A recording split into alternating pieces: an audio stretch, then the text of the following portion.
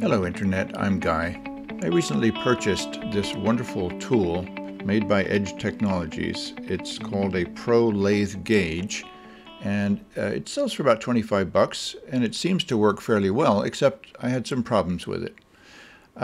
It's designed to center your cutters and your boring bars on your lathe, or your mini lathe in my case. And the way they suggest that you do this is you have to start by calibrating it to your lathe bed, which makes a lot of sense.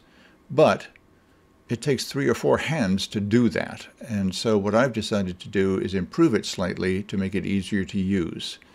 The first thing I decided to do was to install a magnet inside the base so that it can magnetically attach to your mounting surface, whichever it may be, the lathe bed or the tool post. So then once it's mounted to the lathe bed, it still becomes cumbersome to micro-adjust the level to get that dialed in. So I put this little knob on there, replacing the button head screw, as you can see here, with a knob.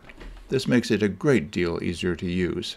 Here's all the parts that I used, just adding basically a screw with a knob, replacing the button head screw, and adding a magnet.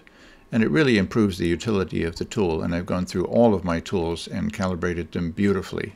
So I like the tool, it just needed a little upgrading. If you found this quick tip to be helpful, please don't forget to give me a like or subscribe, and there'll be more in the future.